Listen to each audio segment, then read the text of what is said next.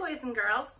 I'm Nora's mother, Mrs. Mara, and today I'm going to read to you a story called Make Way for Ducklings by Robert McCloskey. Robert McCloskey was my favorite author when I was in kindergarten. Some of his other books are One Morning in Maine and Blueberries for Sal. So if you like the book today, you can try to read those too. But for now, we're going to start with Make Way for Ducklings. Mr. and Mrs. Mallard were looking for a place to live, but every time Mr. Mallard saw what looked like a nice place, Mrs. Mallard said it was no good. There were sure to be foxes in the woods or turtles in the water, and she was not going to raise a family where there might be foxes or turtles, so they flew on and on.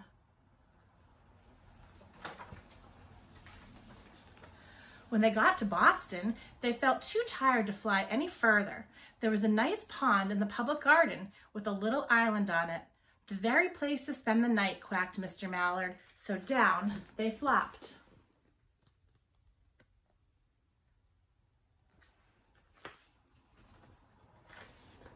Next morning, they fished for their breakfast and in the mud at the bottom of the pond, but they didn't find much.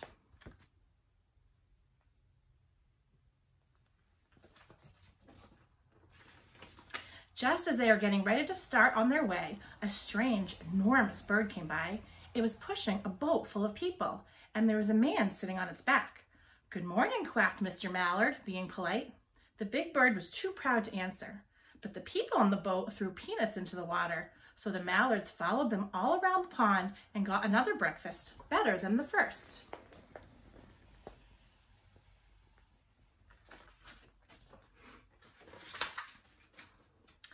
"I like this place," said Mrs. Mallard as they climbed out on the bank and waddled along. "Why don't we build a nest and raise our ducklings right in this pond? There are no foxes and no turtles, and the people feed us peanuts. What could be better?" "Good," said Mr. Mallard, delighted at last that Mrs. Mallard had found a place that suited her. But, oh, look at them. Look at the boys on their bicycles.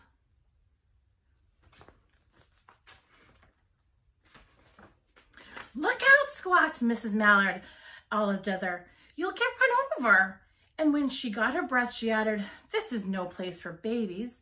With all those horrid things rushing about, we'll have to look somewhere else."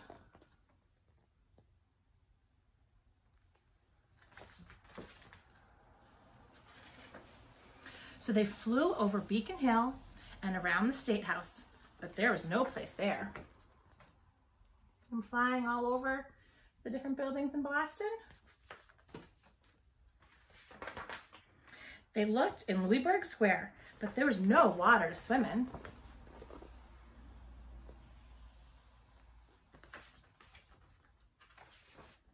Then they flew over the Charles River. "This is better," quacked Mrs. Mallard.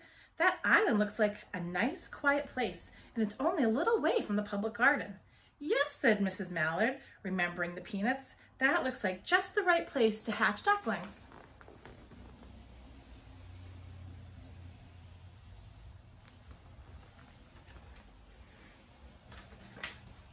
So they chose a cozy spot among the bushes near the water and settled down to build their nest. And only just in time, for now they were beginning to molt. All their old wing feathers started to drop out, and they would not be able to fly again until the new ones grew in. See the bridge? See them getting ready to lay their babies? But of course they could swim. One day they swam over to the park on the riverbank, and there they met a policeman called Michael. Michael fed them peanuts, and after that, the Mallards called on Michael every day. See Michael, the nice police officer?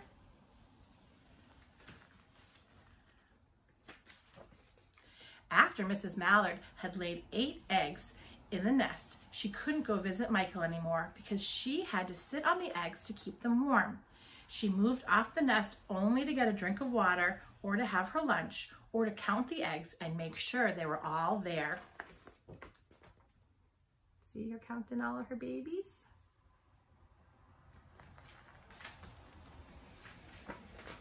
One day, the ducklings hatched out. First came Jack, then Cack, then Lack, then Mac, and Knack, and Whack, and Pack, and Quack. Mr. and Mrs. Mallard were bursting with pride. It was a great responsibility taking care of so many ducklings. It kept them very busy. See all the little babies?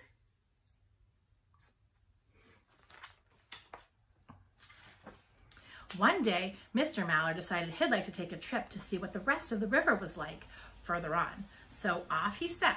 I'll meet you in a week in the public garden, he cracked over his shoulders. Take good care of the ducklings. Don't you worry, said Mrs. Mallard. I know all about bringing up children. And she did. Oh, there was Mr. Mallard, and there's Mrs. Mallard with all the babies.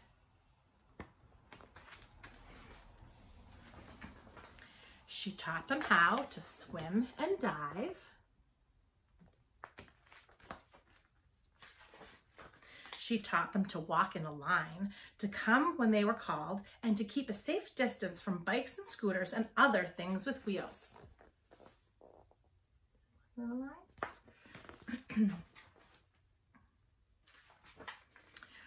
When at last she felt perfectly satisfied with them, she said one morning, "Come along, children, follow me. Before you can wink an eyelash, Jack, Cack, Lack, Mac, Knack, Whack, Pack, and Quack fell into line, just as they had been taught. Mrs. Mallard led the way into the water, and they swam behind her to the opposite bank."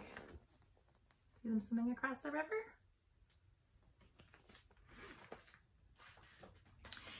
There they waded ashore and waddled along till they came to the highway.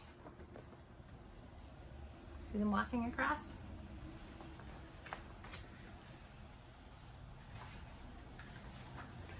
Mrs. Mallard stepped out to cross the road. Honk, honk, went the horns on the speeding cars. Quack, went Mrs. Mallard as she tumbled back again. Quack, quack, quack, quack, went Jack, Cack, Lack, Mac, Knack, Whack, Pack, and Quack, just as loud as their little quackers could quack.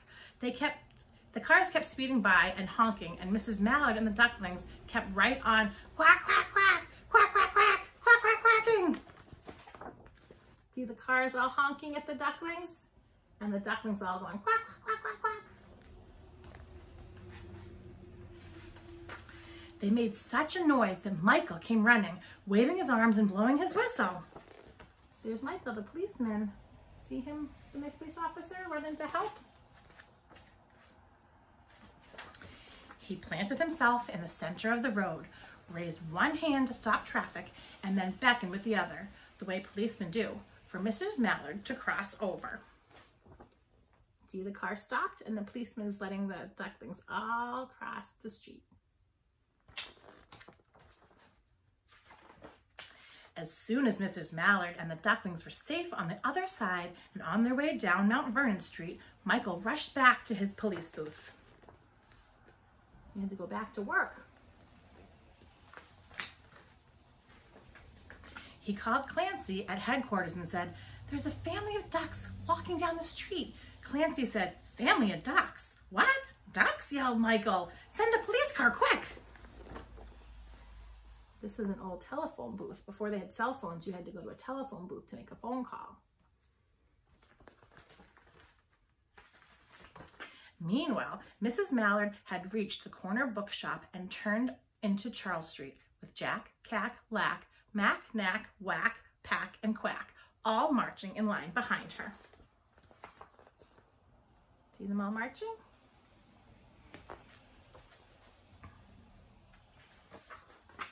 Everyone stared. An old lady from Beacon Hill said, "Is it amazing?" And the man who swept the street said, "Well, no, ain't that nice?" And when Mrs. Mallard heard them, she was so proud, she tipped her nose in the air and walked along with an extra swing in her waddle. Mommy's so proud of her babies. When they came to the corner of Beacon Street, there was a police car with 4 policemen that Clancy had sent from headquarters. The policemen held back the traffic so Mrs. Mallard and the ducklings could march across the street. They had traffic stopped all over the place so the duckies could cross the road. Right on to the public garden. Here they go. If you visit the public garden with your families, now you'll see statues of the little duckies in the public garden. Inside the gate, they all turned around to say thank you to the policeman. The policeman smiled and waved goodbye.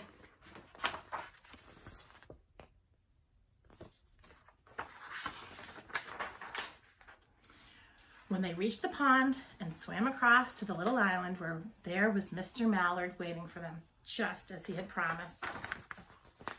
So there's a little island. Mr. Mallard's there waiting for Mrs. Mallard and all their babies. The ducklings liked this new island so much that they decided to live there. All day long, they follow the swan boats and eat peanuts. You'll have to ask Nora about when she went into the Boston Garden and she got to ride the swan boats this summer. When the night falls, they swim to their little island and go to sleep. See the little duckies climbing up to the island? That's the end of the book, Make Way for Ducklings. I hope you enjoyed it just as much as I did, and you definitely need to visit with your family sometime soon. You can ask Nora all about her adventures with all of the ducklings in the Boston Garden. Have a great day, everybody. Bye.